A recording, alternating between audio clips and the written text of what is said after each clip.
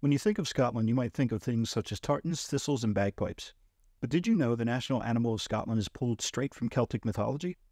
The unicorn has been the national animal of Scotland dating back hundreds of years.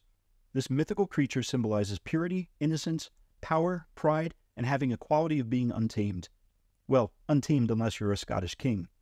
The unicorn has been used in the coat of arms of several Scottish monarchs, and you can find them all around Scotland on buildings and as statues. There's even a National Unicorn Day on April 9th.